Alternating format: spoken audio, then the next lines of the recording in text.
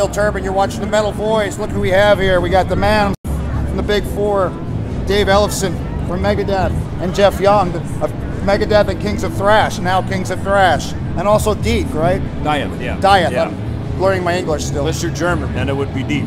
Okay. Well, yeah, right? Hanging out the I before E, the E before I, right? Right on. Yeah. But by the way, I keep seeing you are a member of the Big Four. Yeah. You are a recorded member of Anthrax. Well, yeah, that's true. Or one of the Big Four. I played with them. Don't ever forget them. Thank you. Okay. And I played with Jeff before. So is Jeff. He's one of the Big Four. We played with the Randy Rhoads Remembrance. Yeah? Yeah. So funny thing with that, so Jeff and I, we've stayed in touch. In fact, we actually ended up on stage at a Ronnie Montrose Remembered show, like, I don't know, 5, 6. First year of it. Was it? Yeah, a few years ago. 7 years ago, whatever it was. I look over, there's Jeff, and we give a hug and a hi and play Bad Motor Scooter or something. But and then when we started doing the Nick Menza documentary in 2022. That was one of my questions. Yeah, we started that in January, and Jeff kindly put together the facility for us through one of his friends for us to do most all of the interviews. And then we went to dinner at the Rainbow one night, and he starts humming a riff from 1988 that was kind of in the mix for the next album. And I was like, dude, I totally remember that riff. And because it had this kind of, it's in 7 or something, right? It's like an odd time thing. So I'm lucky I remembered that riff. I know, he did. He sang it to me literally. Dude, remember this riff? No, I'm going to get down, I went, I totally remember that riff. So that became a song called Bridges Burned that we actually played on Kings of Thrash tour a little bit a year ago. But yeah, and then like, I don't know, 2 months. So we went in the studio actually with Mike Keller, who plays drums in the Lucid and Raven and everything. And Jeff and I just threw out 4 songs in a couple of days. I mean, they just fell out, you know. And that started really us connecting about some new music. And then Jeff Hippie goes, dude, they're doing a tribute to the Big Four at the Whiskey, the Ultimate Jam. You want to come out? So I did, and we jumped up. And I said, only if we can play Mary Jane. Because, like, you know, that's kind of this deep cut. And I know the fans have been craving these deep cuts.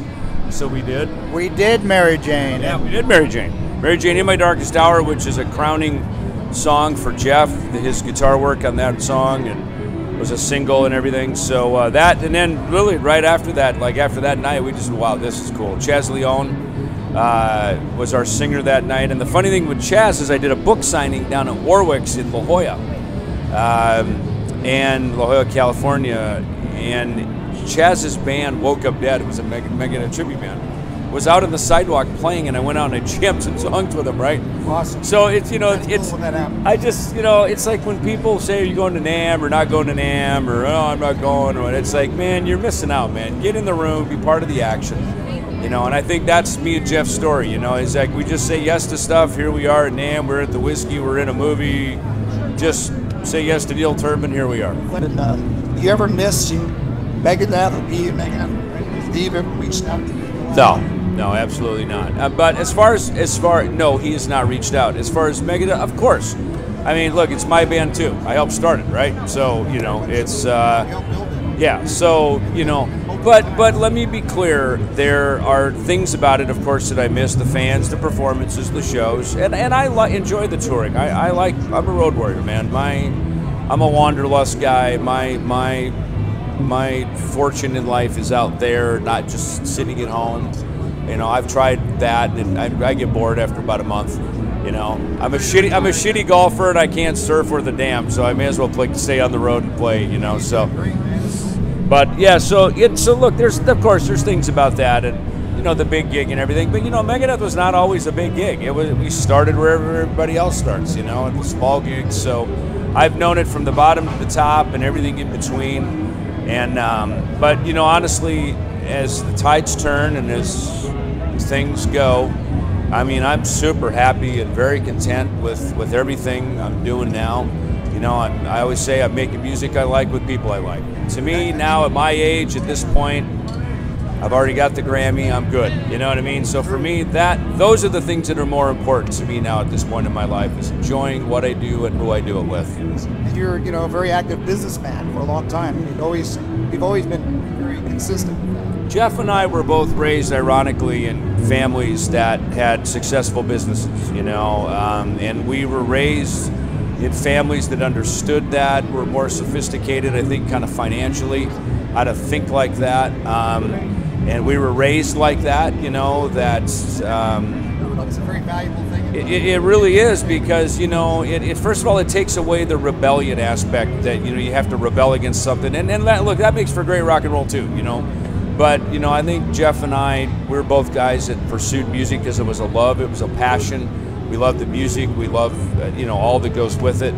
But it wasn't like we had some axe to grind against, you know, the school and the police and our mom and dad, you know, and all that. So that just, I don't know, I think it makes for in the long game, that makes for a different outcome. In the short game, the rebellion pays off well. In the long game, I think I'm glad I have it the way that I've been blessed to have it. Excellent. So with regards to the Nick Menza movie, is there a title for it that I'm missing? Yeah, it's called This Was My Life, the story of Nick Menza. And when could we expect that might be coming out? You know, we're hoping for a summer release. Right now, we're literally just shopping the distribution for it right now. Okay. And why should people see it? You know, why should fans? Because it's the story of Nick. And obviously, look, 10 years of that is Megadeth. That's the fireworks. That's the big attention getter.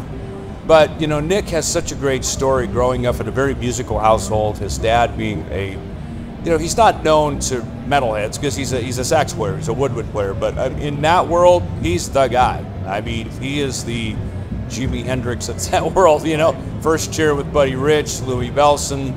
He's had his own bands. You know, he's a fantastic musician.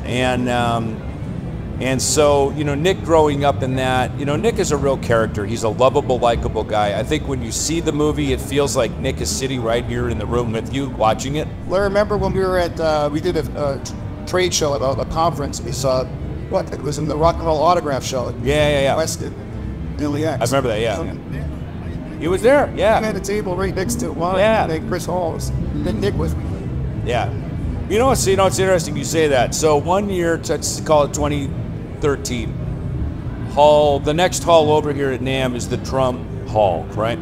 I walk in, I see Nick. I'm like, whoa, hey, dude, what's happening? Da, da, da. It was right around this exact same time. Then I think after that, we did the autograph show. The next year, 2014, I see Nick, and I'm like, listen, things have shifted inside of Megadeth. You're going to get a call. And I don't know if it's for a gig, playing a song, but you're going to get a call for something. And sure enough, later that year, he got the call. And, you know, there was this sort of attempt to try to put together this Rusty Ruiz lineup reunion, and it wasn't meant to be. And truthfully, Nick had sort of matured into a different guy. His chops and playing were very different. You know, to go out and do these big gigs on that level, you have to really train to be an athlete. And it hurts drummers the worst. Me and Jimmy DeGrasso had a chat about this some years back. It beats drummers up first, you know. It's very physical. It takes its toll. And, you know, any drummer that can survive that for, you know, the decades and turn into these legacy bands is a special thing, you know, because it beats them up. I don't want to leave Jeff out. Yeah, no, please. On what's the question? In terms of, you know, just the physical demands of being in. Well, lately what I've been doing, because I've been hanging out in Phoenix, I go up in the canyons, and they're not manicured like Fryman or Runyon Canyon. They're kind of rocky.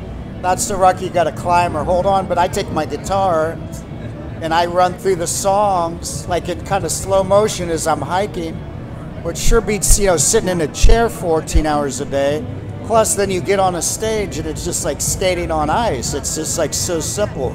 So what David said is, you know, so apropos. It's very much. And we're not in our 20s anymore, but we're still training. You're aware. We're training like we're going to the Olympics before we go out on tour, lest we pay the price. You're very self-aware of the demand, so you're very, I mean, that's brilliant. He told me that one day I called him, he said, dude, I'm out hiking playing my guitar. But are you nuts? When I moved, you know, me and Nick Menza used to mountain bike all the time. He got me into mountain biking when I got sobered up in 1990.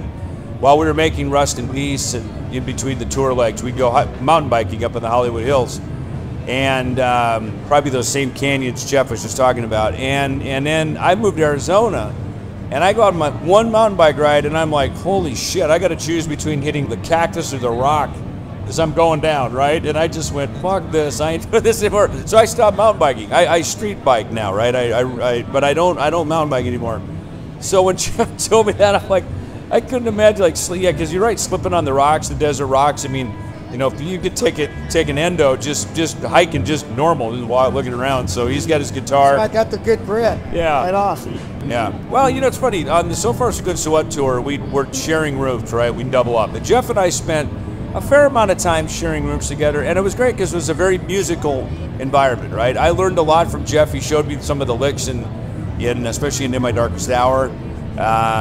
And you know, and because I like to play guitar as well, I write better on guitar. So it's like I learned some little tricks and some of the stuff that Dee obviously learned at GIT.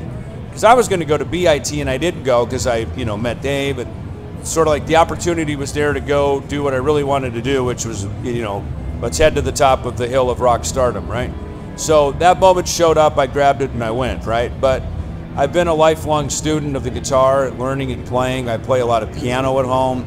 Nice. Even if me and my cat are the only two that ever hear these songs, you know, I mean, it's like, but it's, you know, it's just fun to sit down and do some things, you know, that are not just this more of the same. You know, some days I look in and I go, I don't want to go in that room and write another song on the guitar. So I'll just go over, sit down on the piano, walk around singing, you know, with the Dia thing, I started singing. Yeah, and you know, the producer, Christian Cole, was here yesterday.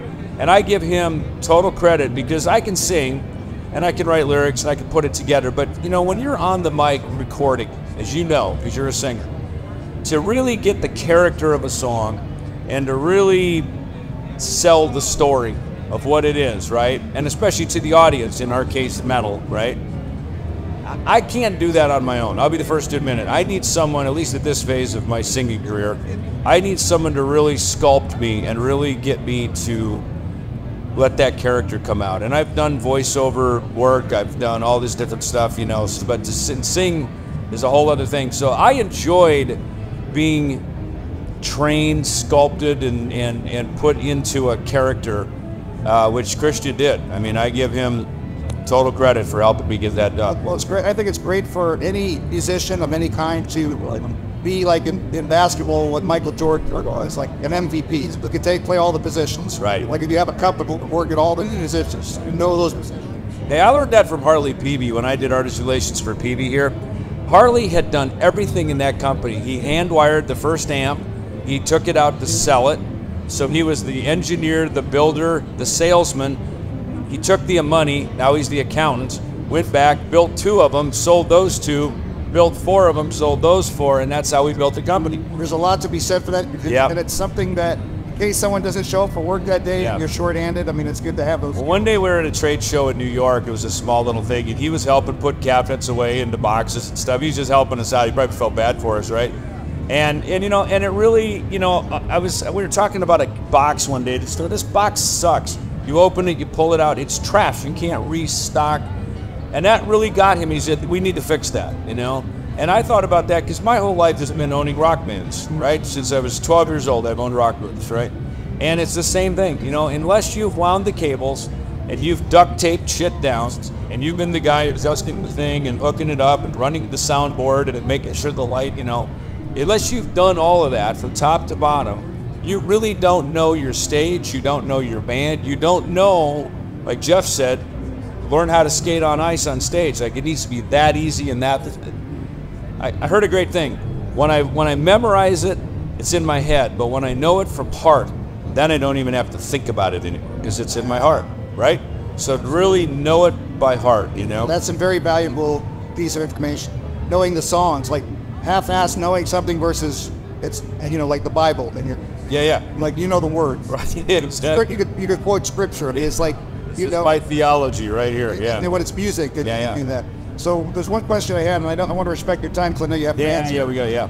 But I wanted to ask you, because I was here for your seminar, and also you had the doctor here. You listen to what he had to say, and also what you had to say about the bass, the way you're holding the guitar, about your wrist and everything, the position. Yeah. And of course, I was thinking about the Ramones when, you know, you're talking about low, they're really low. Yeah. And I always, you know, and guys that are jazz players or MI players and they're holding it so high, like see these guys that play bass that's like all the way up from their neck, a bow tie. Yeah. But I was noticing that, you know, one of the things that you talked about is that you play with a pick, and I really respect that because I'm a huge Phil Lynott fan. Yeah. Lizzie, you know, like Phil always has this sound that's like Live and Dangerous. It's just right there in the right place. You know what I realized about that? So, you know, one year we had a Metal Allegiance tour. We booked it. It was right after the New Year, which is like it's the worst time to book a tour, right? But we had these 4 shows, and one of them was going to be at the Whiskey. Lo and behold, right after Christmas, Lemmy dies. So they asked us at the Whiskey if we would be the house band for the Lemmy tribute. They did the funeral his day at Forest Lawn. That night they shut down the Sunset Strip. Metal Allegiance became the house band. We had everybody coming up on stage playing Motorhead songs. So I really had to deep dive some Motorhead stuff. You know what hit me about Lemmy is his strumming. He plays the bass like an acoustic guitar. You know, like it's like, right? And I was a worship leader in church for a few years, right? So I really learned, I studied a lot of these big Christian artists that really know how to lead. Because I would try to lead from a bass position. It was harder, like the Sting thing, versus grabbing a guitar. I could be more musical. I could sing better. And then moving into Lemmy world, I realized, it's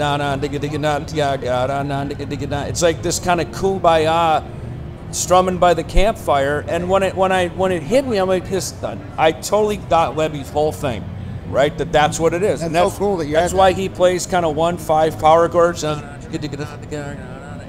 the guitar is a secondary kind of thing in that band, right? It's a lead guitar, it's there, but it's like John Lord in Deep Purple. We all thought it was Richie Blackmore played the heavy shit. It's John Lord, right?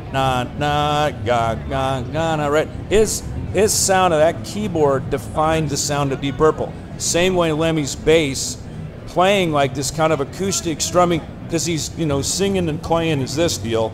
Phil Lynot's the same thing. Paul McCartney, as we now know, was really a guitar player, and they, I think, flipped the coin and he got the bass duties. Some would say the shortest straw. I'd say he won big, but, you know. So, you know, people go, oh my God, his bass playing. It is, but he's really a guitar player. So he's thinking more melodically like a guitar player, and he's thinking more, his bass lines are more like a vocalist. He's writing vocal parts, think like Silly Love Songs. Amazing. It's like one of the best bass lines ever written. I always love that song. They use counterpoint. Yeah. And they're playing, when you're doing that, that's what he's intimating is counterpoint, which like fingerstyle and flamenco players, because you got your thumb to play the bass line and you got your fingers to play the melodies, so you're playing counterpoint. But in Western music and pop, there's not a lot of counterpoint in guitar play. It's a lot of strumming or chunking, right? So you miss that counterpoint thing unless you're more of a fingerstyle player, which is that's a good point. And Lemmy was really into rockabilly and that whole thing. And, you know, Gene Simmons is a guitar player, right? Gene's a guitar player and a songwriter, so he sings. That's why his bass lines are very, you know, they're McCartney-esque, but they're always moving around, you know, like, you know, the Cold Gin, Firehouse, all this stuff that he's doing, you know, he's moving around. And so to me, these pick players, who cares if it's with fingers or pick or your toes or your teeth? Who gives a shit how you play the thing, right? It doesn't matter. Who cares? Because you're conveying the song. It's the message, right? It's the. You know, we have 2 questions. You know, really, like, one, what is the song about? Like, we're writing some stuff together, right? We're working, you know, behind the scenes on some stuff, and it's always about, you know, you write a lyric, and I have to ask myself, what's it about? One question, what's it about? And can you answer it in an interview in like a sentence or 2? Oh, it's about this guy and this girl, and they went out and they, you know, political retort, whatever it is your thing is, right? So, you know, it's always about just a simple question, what's the song about, right? And so for me, I'm way less about all the noodly shit. It's just about, does it make sense? And does anybody like it? I like that line in Purple Rain, you know, and the club owner's like, Prince, your music only makes sense to you, or you're the only one who understands your music. Meaning, no matter how great it is, if no one can relate to it or understand it, it's basically a bedroom solo project. You know what I mean? It's all it really is. Even if you're Prince, you know, at some point you got to open it up to the point that, you know, when you're performing, look, it's real clear. When you perform, are you pushing people, are you making people leave the room or come into the room? Like, that's all that matters. You know, when the other night we did a show at the Metal Hall of Fame, when we got on stage, everybody came to the front. Enough said. That's what's important. That's all that matters, really, right there, because, you know, when you're on stage, you're in the service industry. You're like a waiter. Hey, here's some songs to the people. It ain't about you, it's about them, you know? So be of service. Entertain your customers, entertain your fans. Right, you got to do what's right for that moment. Totally, yeah. Bring it in. Yeah. So people ask, well, do you have any advice? It's like, yeah, are you bringing people in or are you pushing them away? It's pretty simple, right? So I want to be respectful of your time, and also I don't want to forget one of the most important things, Ellefson coffee, because that's why we have this on the wall. Yeah. So tell us about that real quick, and what kind of coffee should we be trying up at Ellefson? What? That one right over there. No, you know, look, we've got all. Yeah, we got, you know, the roasting pieces are. I kind of did. I like. Look, it's a Starbucks model, right? It's a light, medium, dark, right? So I like that because, for me in the morning, I like to have a kind of a lighter because the caffeine's stronger. In the afternoon, when I have a cup, I'll have a darker roast because it has less caffeine and it's richer and it's dark, right? So I kind of go through the spectrum. That's just me personally. So we got a bunch for sale here. You can get it online. EllefsonEmporium.com is where all the stuff is, shirts and bases and coffee and whatever else you might need. Well, it sounds great, David. Yep. I just want to say thank you for the fantastic interview, you and Jeff. Yeah. And I wish you much success with Kings of Thrash, with Dieth. Did I say it right? Pretty close. Dieth, whatever. Yeah. Think King's English. Dieth. That much. Dieth. So here in Nav, obviously you got a lot of folks here waiting for you, so I need to get back to that. And thanks so much, and see you, man. a quick ID Metal Boys. Sure, man. Yep. We do it together. All right. Start it. Let's start. Hello, folks, ladies and germs. This is Jeff Young from Kings of Thrash, and Hi, David Ellefson. You are hanging here with us on Metal Voice.